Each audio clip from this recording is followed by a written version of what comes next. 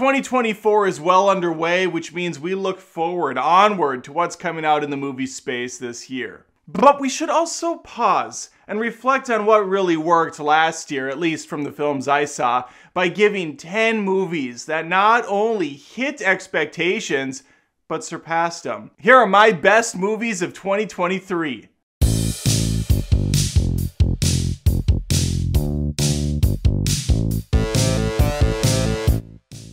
It's unfortunate that this list has to start on such a disgusting note, but I made a huge mistake last year when I wrapped up my 2023 best of on a live stream. I put Puss in Boots on there. Puss in Boots came out in 2022. Late December, sure, but I didn't review it. I didn't see it until 2023 early, so I wrongly assumed that it came out that year.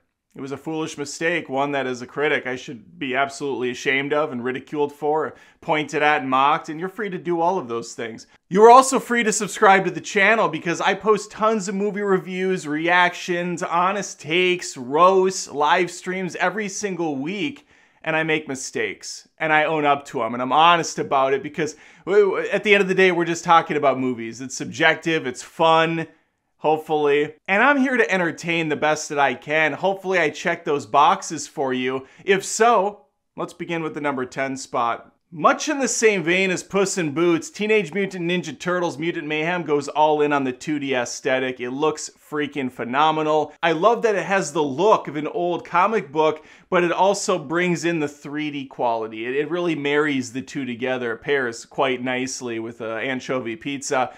This is a great movie. I took my kids to it. We all felt the pizza power. We had a good time seeing our 4 Ninja Turtles on the screen again.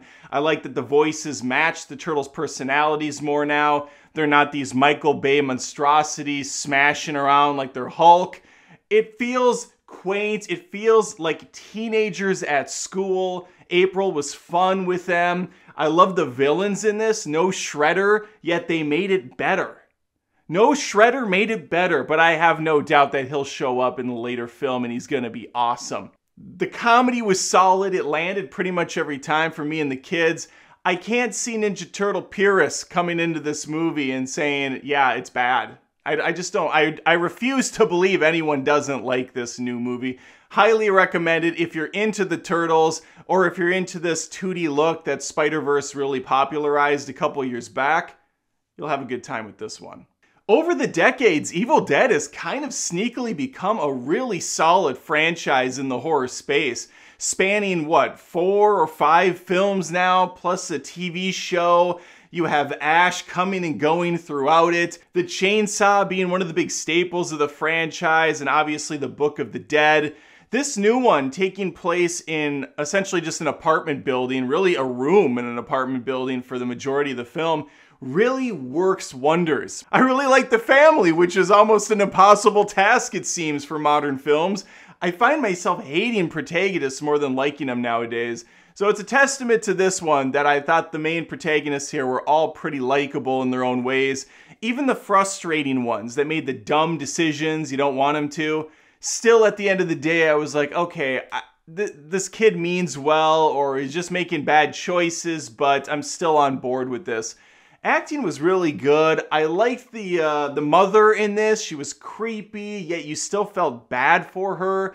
The gore was in check. It was in place. Eyeballs are getting spit out of people's mouths. An eyeball transfer that Tony Hawk would be proud of. There's good atmosphere in it too. It's not outright scary, but it just has a cool vibe to it. Even the title screen coming up, rising out of the lake, really sets the tone, really sets the stage for an awesome film, and awesome it is. It was my favorite horror movie for sure of 2023, and I'm excited to see where this franchise goes from here. Really anywhere. I mean, it seems like no matter what they do, it kind of works. In the number 8 spot, taking the place of Puss in Boots, and actually moving up a spot, is The Holdovers, a film I did not see until a couple days ago. I need to tell myself at the end of this year, Adam, do not put The Holdovers on best movies of 2024 because it's a 2023 release. Don't make the same Puss in Boots mistake all over again. Much like Last Wish, I was able to check this one out on the cock. The Holdovers is on Peacock as of speaking, as of making this video, so it might still be there. You can check it out on the cock with your family. And I think it's a family film. It's a rated R movie for sure. There's some vulgar language. It's a little crass, but nothing really, there's no sexual content. There's no real violence. It's really just for some swear words here and there. It has a great message. It's got a great story. It's got some dimension to it, which is often missing from newer films. The characters are flawed, but they're not unlikable to the point where you actively root against them. It's just kind of an old school feeling movie. It takes place in the early 70s, which helps with the old school style. No one's on their phones 24/7. It's a slow pace. It's a little over 2 hours long. And it works. Everything really works. I liked Paul Giamatti here as kind of the douchey professor. He doesn't like his students because they're all preppy, and he believes that they don't struggle like us regular blue-collar people do, or have a backstory like his, some history that they just can't appreciate the same way he can. And of course, he will learn as the movie unwraps, because it takes place during the holidays. It's a Christmas film if you say so. He's going to learn that some of these students do, in fact, share some of the pain that he does. It's just it's a good coming-of-age life lessons film that you can kind of dissect afterwards and really appreciate as you pull it apart, as you tear some of the gift. I'm really going all in on this Christmas metaphor. Okay, let's continue. Matt Damon and Ben Affleck are back, baby, with Air, the film about boring Nike marketing. You can't even get through it. The exciting story of the Nike marketing team trying to get their shoe line back on track. On paper, it sounds so lame, but I'm a sucker for a good true story or based on a true story, and I'm a big sucker for marketing films. We don't have enough of them. I really was intrigued by Mad Men when it came out, the TV show, because it was set in a, old school marketing agency. But it doesn't really go into that very much. Turns out Don Draper just likes to drink and have his way with a bunch of different women. Not so much do the marketing and the sales. That's the stuff I like. So the fact that we have basically a 2-hour movie at Nike about a bunch of schlubs trying to sell a shoe line featuring Michael Jordan, and that's the fucking picture? Yeah, I'm all in on this. I dug this film. I like that they kept Michael Jordan in the background. They shot him from the back. You never see his face because he's so iconic. It would be weird. It would be an impossible task to cast someone else other than Michael in the role. And Michael is as great as he probably looks still. He's no spry chicken. He's no 17-year-old kid. Everyman hero, Matt Damon, once again playing a great role here. He always knocks it out of the park. It's no exception this time around. This is also one of those movies, kind of like Oppenheimer, where random actors just kind of stop by that I wasn't expecting. Blink and you'll miss Chris Tucker. Just randomly thrown into the film. I love that. I also have to give a shout out to Viola Davis as Michael Jordan's mother in this. She's always awesome. No exception here, a powerhouse, and really showcases what a beast Michael Jordan's mother was when it came to getting the best deal possible for her son. Fantastic. Watch Air. Another animated flick makes the cut with Across the Spider-Verse, the follow-up to Into the Spider-Verse. This one's bigger, it's louder, it's more animated because there's just more of it. It's a long movie. It's over 2 hours. That's pretty unheard of for an animation film that's not Studio Ghibli. I dug this movie a lot. The only thing that sours me on it is the fact that it doesn't have an ending. This is a cliffhanger. It's a two-parter. That was the popular thing to do in 2023. Movies that you didn't even know were going to be two-parters were, such as Fast and the Furious 10. Remember that? Anyone remember Fast and the Furious X? That was a two-parter, a to be continued. Then you had the new Mission Impossible movie. And of course, here we are with Spider-Man. This one is a really great first act to a hopeful, beautiful final. I mean, technically it's the second act because you do have Into the Spider-Verse, but this is the one where they're going with the two-parter thing in the middle of the trilogy, which is a little weird, but I'm with it. I'm cool. I love Miles in these movies. I love the new Spider-Man variants they brought to the table. I'm excited to see how they bring back the old crew from the first film, which is teased at the end of this one. You can find this movie for sure on Netflix. It might be on, I don't know. I feel like I've seen it in 3 or 4 different places, so it's definitely available. But top of the line animation and music in this movie. I will say the animation is so creative that it's almost a pro and a con. The con side of it is every world has a unique feel and a unique flavor to it. And while they are beautiful on their own, as an entire cohesive package, it's a little bit herky-jerky because they're so separated. There's nothing like cohesively bringing it together. It's kind of like Solid Snake and Smash Brothers if you're a gamer. Little weird seeing Solid Snake in the game. They didn't really tie it one-to-one. Same with some of the other Fire Emblem characters. But I digress. This is a great film.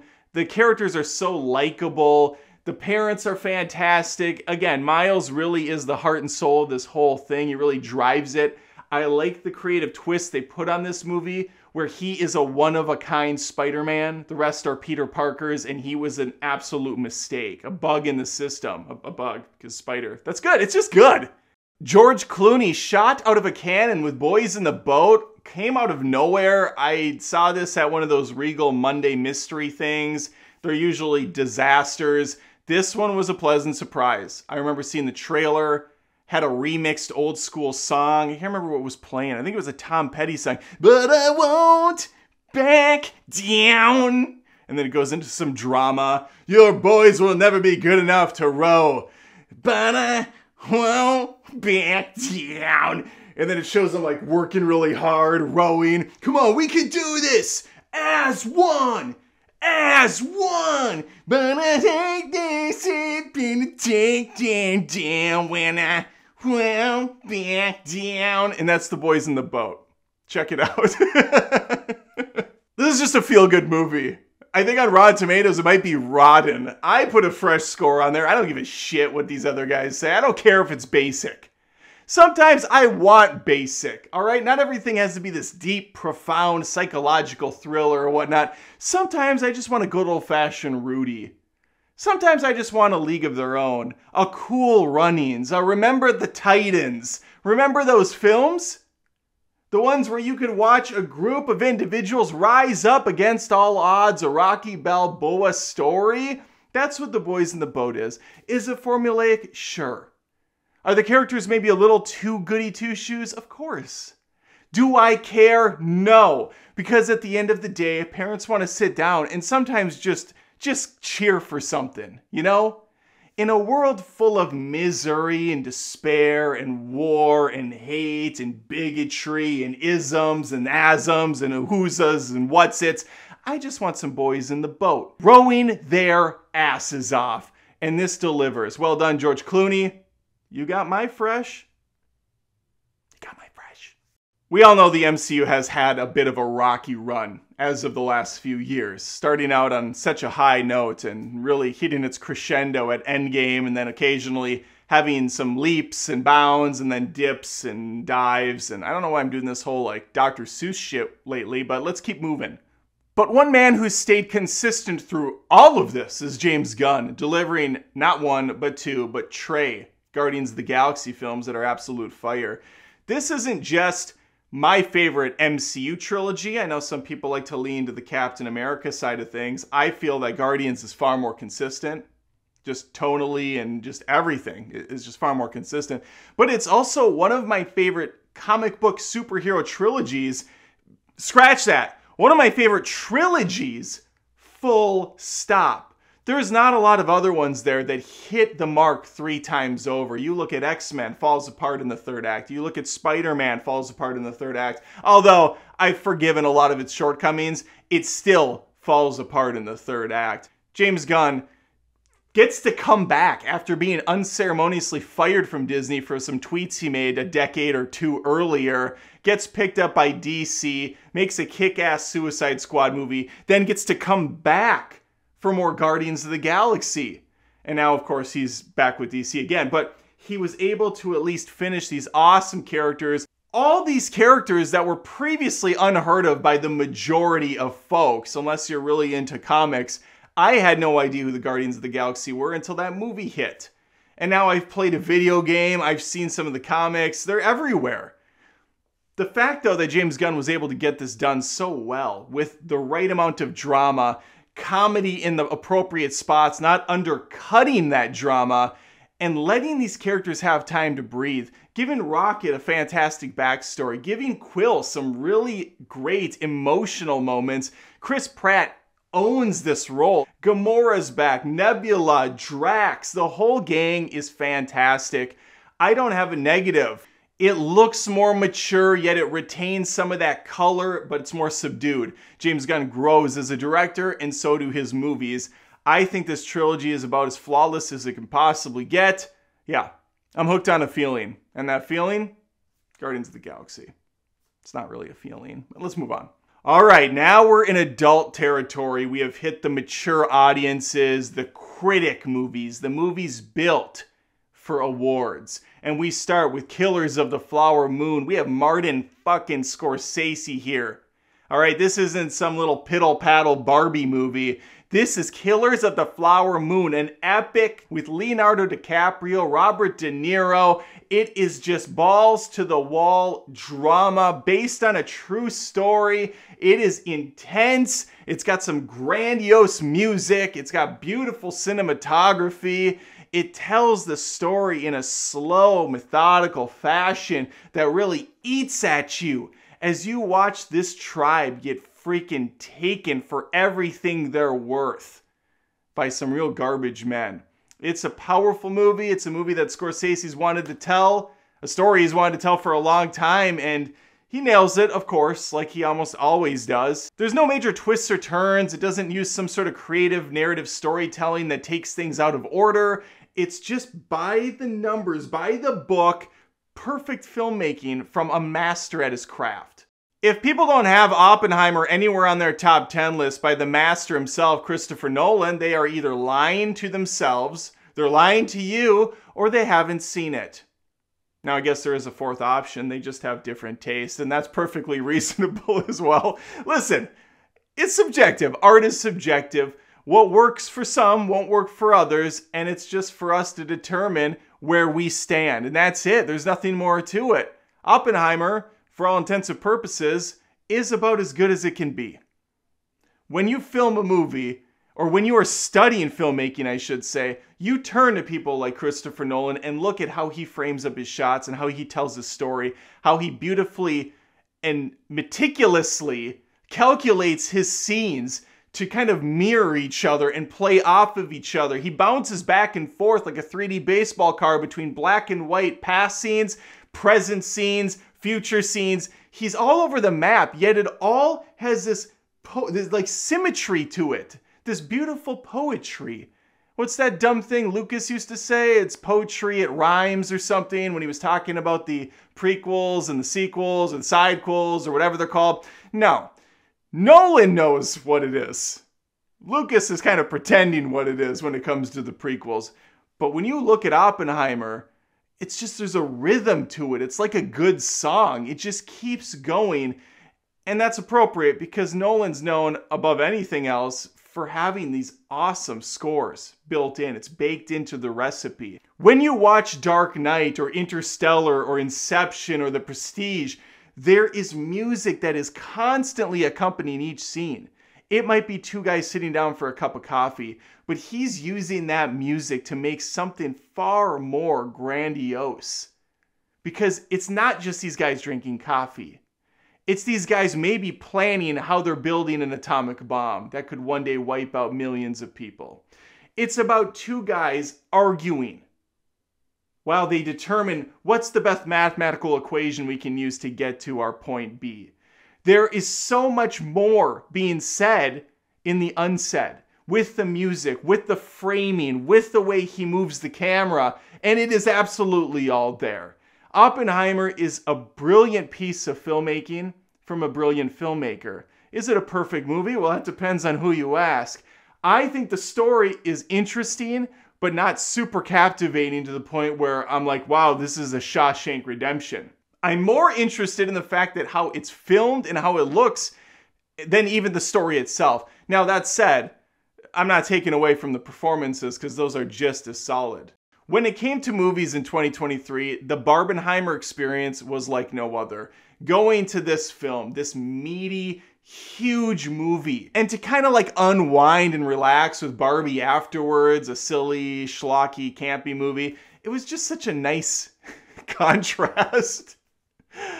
Barbie's not a top 10 for me though, but Oppenheimer absolutely is. The biggest surprise on my list is my number one, and that's The Iron Claw, a movie about a family riddled with trauma, a movie about brothers coming to terms with a supposed curse. Obviously, I don't believe in curses, and I don't believe curses are real for that matter, but these brothers did. Or at least they let it get to them. So what we have here is a story of wrestlers, a family of wrestlers trying to make it to the top, to get that belt and bring it home for their controlling, manipulative father, who constantly competes with his own kids and pits them against each other for his love and affection.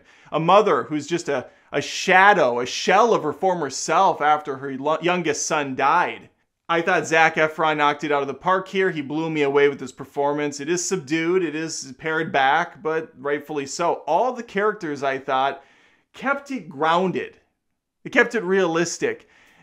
And I was just fascinated by this story of how these guys, how these kids really let the trauma of the past, let history kind of dictate where their future would take them. And it was tragedy. They try to outrun it, but in that sense, they end up running right toward it by turning to drugs, by falling down the same path as their predecessors did, by going into the ring, by getting injured, by just mentally being unfit and unhealthy. From a filming standpoint, it's also brilliant because you are getting these shots that I thought were going to be, okay, A24 scares me in a good way. Sometimes they're going to make something so out there, so off the wall, or so artsy that I'm just going to be pissed. And other times, such as Iron Claw, they get it. They bring me into the scene without losing me. I get shots blurred out of our lead hero going off the ropes, but I still feel that impact. I still feel what he's feeling. It's blurry for a reason. He's tired. He's worn. There's logic behind the shots, and that's often gone missing nowadays in films. And then of course there's the emotional stuff. This is a movie that can bring a grown man to tears very easily. There's several scenes where I have a brother of my own as well, and there's just something special about that kind of relationship where you will go to the ropes for them at the drop of a hat. If that phone call's picked up, you'll be there in a heartbeat. And so there's some really touching moments in this film. It's done with respect out of the family, and the movie has great messaging here. Messaging of letting go, of forging your own path, of rising above what people think of you and your family and these curses or whatever else you think is plaguing. This is easily my number one pick of the year because even though I really respect and appreciate what Scorsese and what Nolan brought to the table as always, this is the one that emotionally hit me the hardest. This is the one that made me feel things other than admiration and just respect for the craft. It got me to a level where I believed these characters with their fake dumb wigs were genuine, were the real article. And so yeah, The Iron Claw, brilliant, loved it, can't wait to watch it again. Well, there you have it, my top 10 movies of 2023. Have you seen any of them? Have you seen most of them? Have you seen all of them? Let me know in the comments below. Please like the video and share your list with me. I'd love to see what you have to say. Maybe it's completely different. I saw a lot of movies in 2023, probably more than any of the previous years, as of lately at least.